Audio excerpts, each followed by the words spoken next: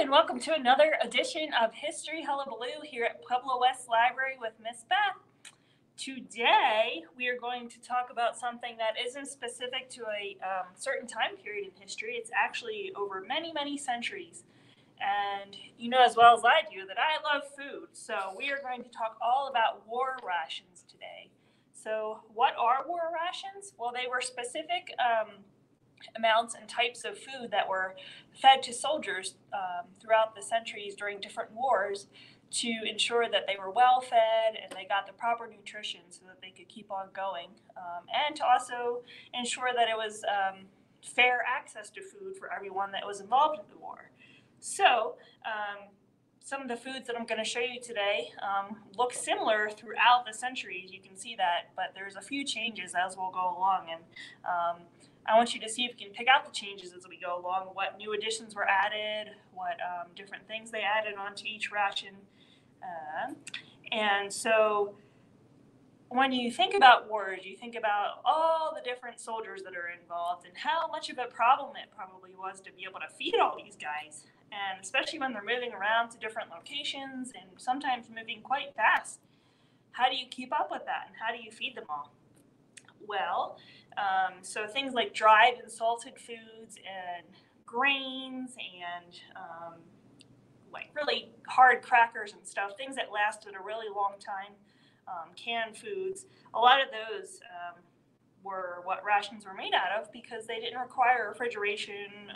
They could be hauled over long, hard, dusty roads and not be affected by it. So let's see, the first one I have here are the rations from the Roman army, which you may have heard of. It was about 2,000 years ago, and they were spread out over Europe and a little bit of Asia, and focused in Italy. And they were spread out over this massive area, and it required a massive amount of people to feed. So they didn't have any prepackaged foods back then. So they had to rely on a lot of dried foods and things that would last a long time, and that stretched far away. So my examples here are a lot of dried grains. They ate a lot of barley and wheat, and they took a lot of sheep from the local farms that they were traveling through to feed themselves. So they got their meats and their grains, and they also carried with them a lot of olive oil, which was their main source of fats as they went along. And so as they were traveling through the countryside to different areas, they would take from the farmers that were surrounding them. And regardless of what the farmers thought, whether they liked it or not, they took their food and they used that to feed themselves. So a little bit later in history were the Crusades, which took place between the 11th and 15th centuries in Europe and Asia. And they were fed with similar foods to the Roman army, meats and grains, most likely. And but the big difference is a lot of crusaders were from different parts of Europe and from various countries, and they weren't really centralized. So they were responsible for feeding themselves. So bringing a lot of food from home with them, which once again means that they had to have a lot of different foods that lasted a long time.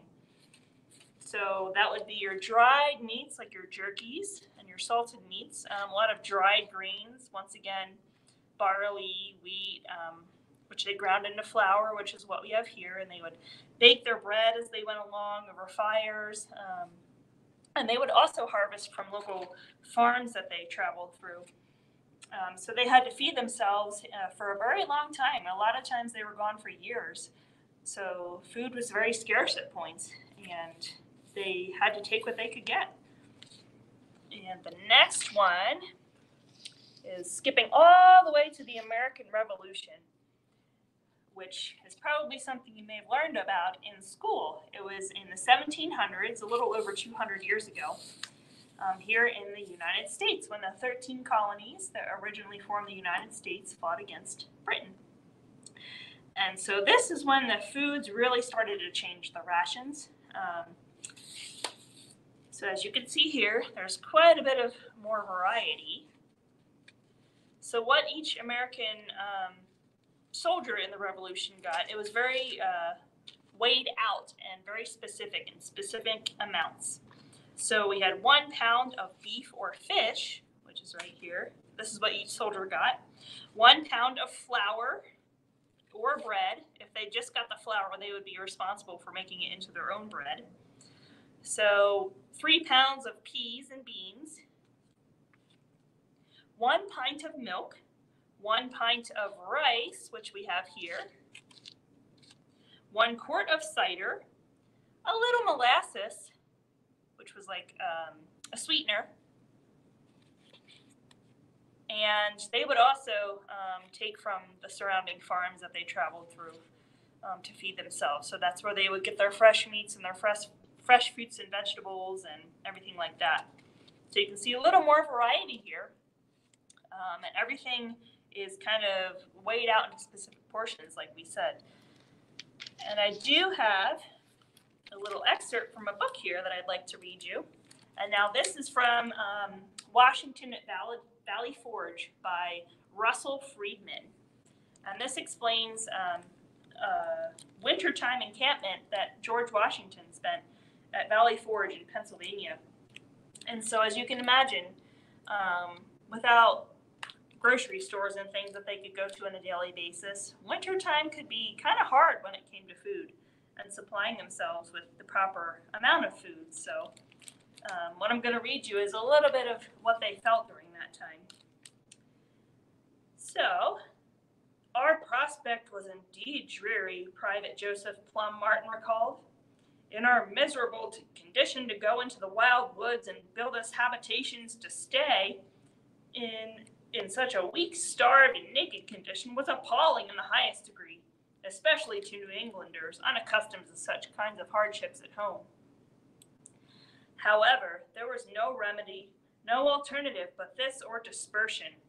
But dispersion, I believe, was not thought of, at least I did not think of it. We had engaged in the defense of our injured country, and we were determined to persevere as long as such hardships were not altogether intolerable. During the Army's first 2 days at Valley Forge, food rations were so scarce.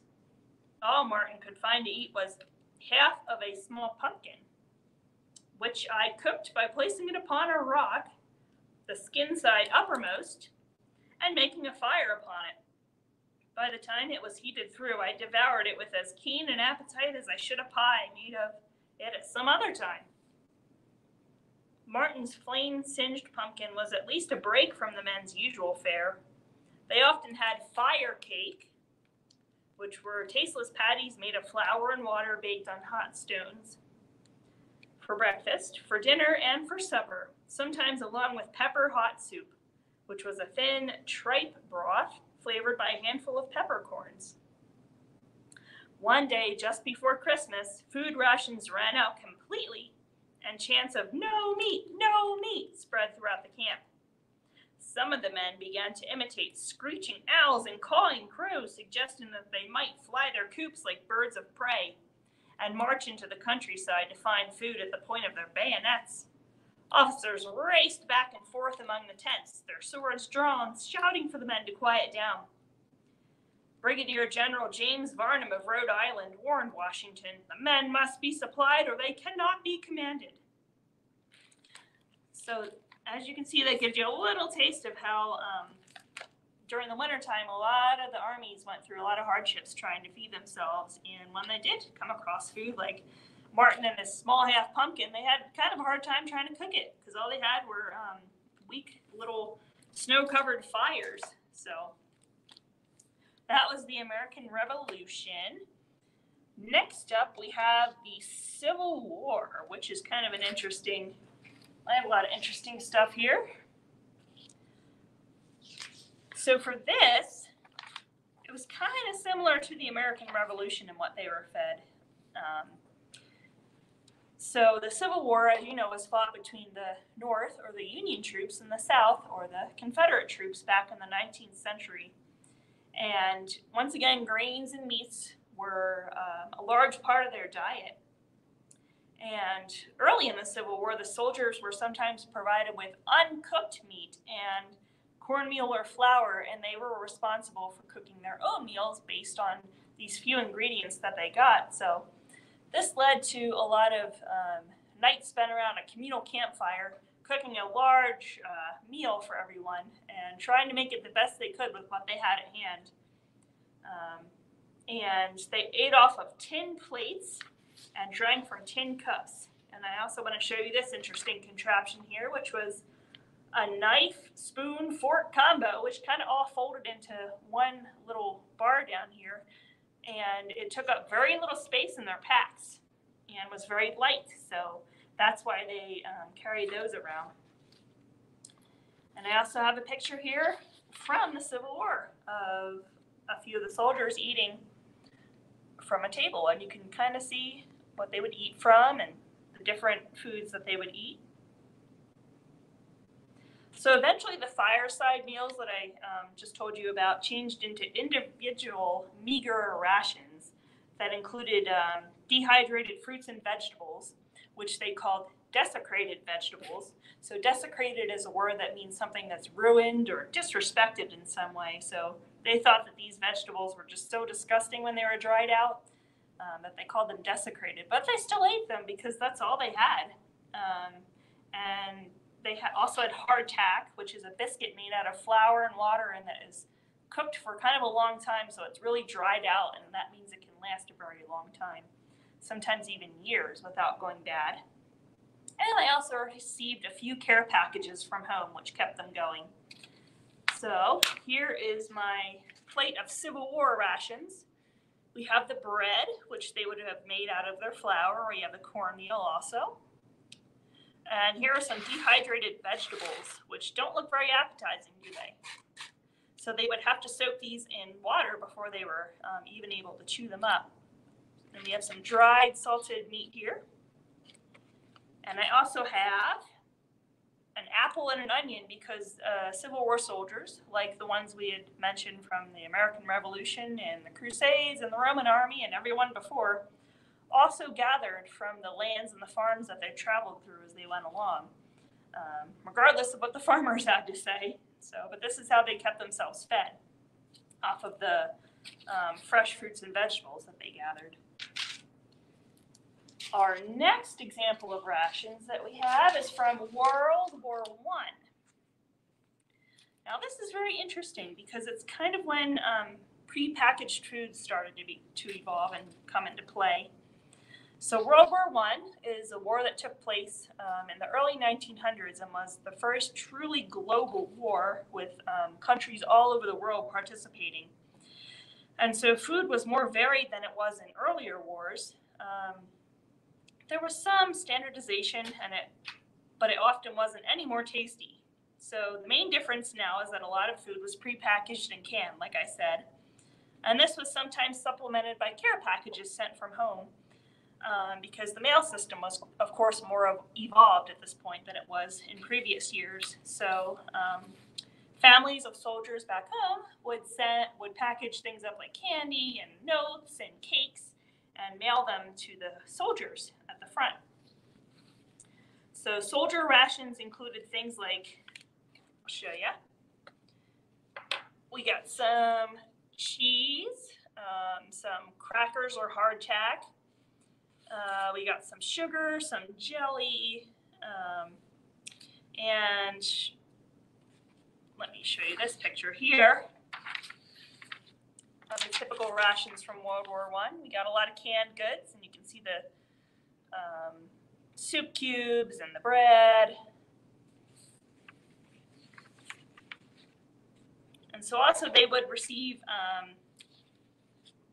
a lot of care packages, like I said, and this is a picture of Christmas plum pudding, which is something that they looked forward to every year at Christmas. And this was sent from home. And in addition to all this, the soldiers sometimes received what they called an iron ration, which was an emergency food pack that they weren't supposed to eat unless it was an absolute dire emergency. And this included things like hardtack, corned beef, tea, and stock cubes. And this is what they would eat in case they got separated from the main troops. And so there was also another famous well, infamous, I should say. It was not exactly well liked, but it was something that was very prevalent, was Makanaki, which is a funny name for a beef stew that was really, really popular throughout World War I, served to the troops. It was this canned stew with carrots and onions and potatoes and beef, and had like this gravy on it. And the troops said that it was kind of edible if you heated it up, but if you didn't have access to heat and you ate it cold, it was really, really disgusting. And I have a few soldiers' experiences in this book here explaining what they thought of the food at the front. And this comes from The First World War and 100 Objects by John Hughes Wilson. So it says, in the trenches, food was often tinned or canned. Corned beef or bully beef, Makanaki rations, and pork and beans. In September 1917, Ernie Rhodes was in a shell hole near Ypres when another soldier dropped in beside him. As Rhodes remembered, his visitor said, "Ooh, I'm hungry." To which he replied, "Well, listen, I've got a tin of pork and beans in my haversack. You can have it." We had a little Tommy cooker, which was a little tin with fat in it. You could light it and heat things up. So in this shell hole, we got this going, and when I smelt these beans warming up, I told him I didn't like beans. But I said, well, I'll have some of that. And that was the finest meal I've ever had in my entire life. I was really hungry, and it was absolutely wonderful. I'll never forget it. And then another soldier, Private Frank Bass from the 9th Battalion in the Norfolk Regiment, says this. This is a red letter day. My parcel came this morning with a tin of peaches, loaf and butter, fish paste, tobacco, sleeping helmet, chocolate, a pair of socks, and a towel. Had peaches for sweet at dinner and fish paste for tea. It was absolutely grand. And then there's a picture of the Makanaki once again in the can there, and then also pork and beans. And so another interesting thing about World War I and their food that they cooked was,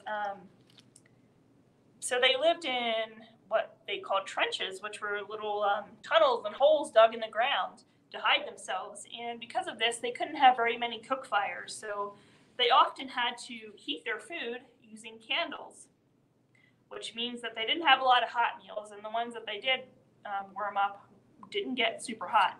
So most of the food that they ate was kind of lukewarm at best, which made it not that tasty. And one more picture I have here of World War I soldiers eating their rations in the trenches.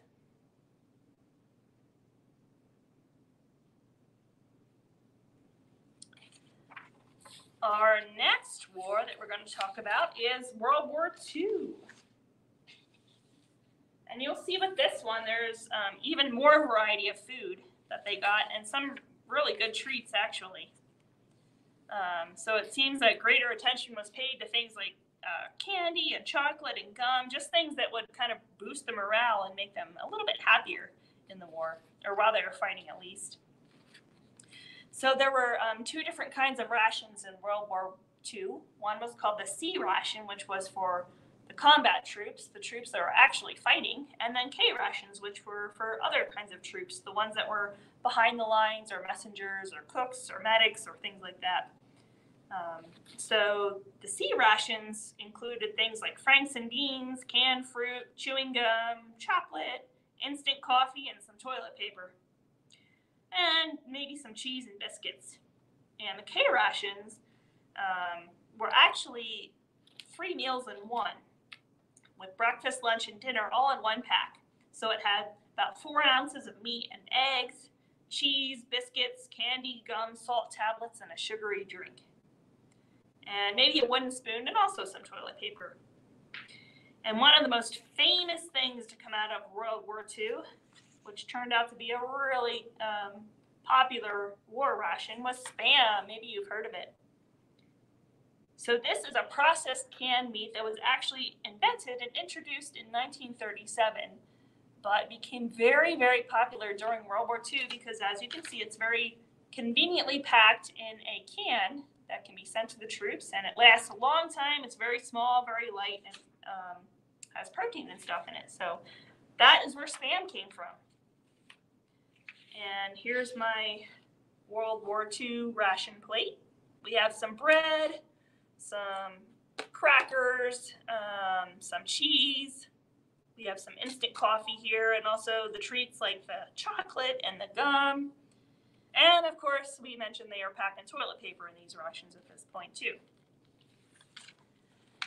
And here's a picture of soldiers unpacking boxes of gum, chocolate, tooth powder, and other rations. So that's kind of what they looked like when they first came in the boxes.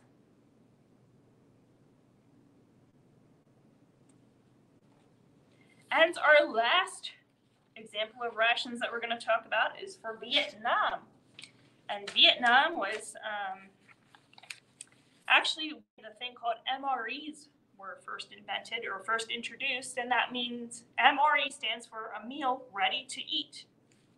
And that's pretty much just what they sounded like. So there were several courses all in one package, kind of like the K rations from World War II. So they were often kind of bulky and kind of heavy, though, the way they came packaged up. So when the soldiers received them, they would often unpack them and repack them in extra pairs of socks so that they could like sling them over their back and kind of disperse the weight and make it a little easier to carry. So these MREs had things like canned ham and canned bread, or crackers and cookies and cheese, and some sort of dessert like applesauce or sliced peaches or pound cake. And so I have a picture here of an MRE from that time period. You'll see chocolate and peanut butter. We've got beef ground with spiced sauce, so it's all wrapped up in these packages here. And once again, during Vietnam, they didn't have ready access to campfires and stoves and everything, so there's many instances where soldiers reported they had to heat up their food with explosives that they used. So they would poke little holes in the cans and then light it up with an explosive, and that would heat it up, and that would make it edible to eat. So that is how rations evolved throughout the years. We started with the Roman army and their simple grains and olive oils.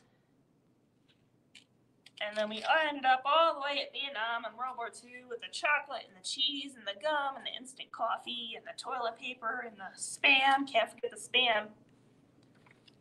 So it's really interesting how things evolved over the years throughout these wars and the different rations that they were served, with the addition of the care packages sent from home once they were able to deliver them through the mail system. So those are all that I have for today for the rations. And I hope you enjoyed this program, and we'll see you next time. Bye.